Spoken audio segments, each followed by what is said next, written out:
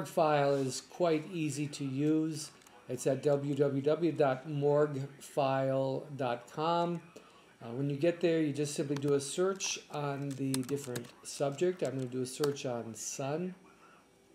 And then you get a number of photos that appear.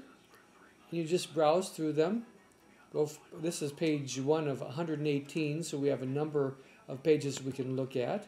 When you've chosen whichever photo you want, you just simply click on it, and then that photo magically appears, and you click on the download button to download it.